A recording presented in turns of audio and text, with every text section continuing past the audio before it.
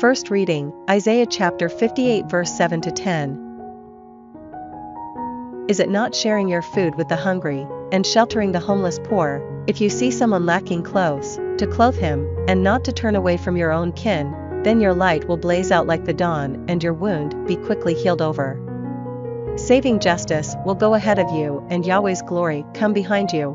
Then you will cry for help, and Yahweh will answer. You will call, and he will say, I am here.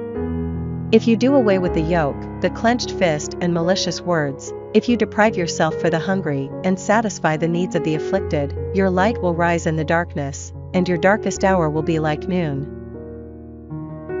Responsorial Psalm, Psalms chapter 112 verse 4 to 5, 6 to 7, 8 to 9.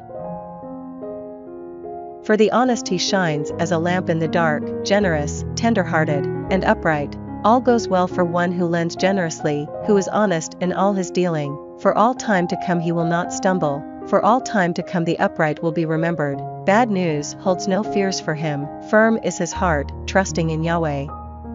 His heart held steady, he has no fears, till he can gloat over his enemies. To the needy he gives without stint, his uprightness stands firm forever, his reputation is founded on strength. Gospel, Matthew chapter 5 verse 13 to 16. You are salt for the earth. But if salt loses its taste, what can make it salty again? It is good for nothing, and can only be thrown out to be trampled under people's feet. You are light for the world.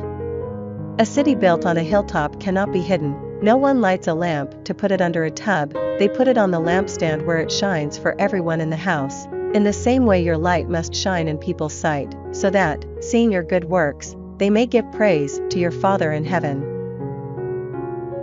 Second reading, 1 Corinthians chapter 2 verse 1 to 5.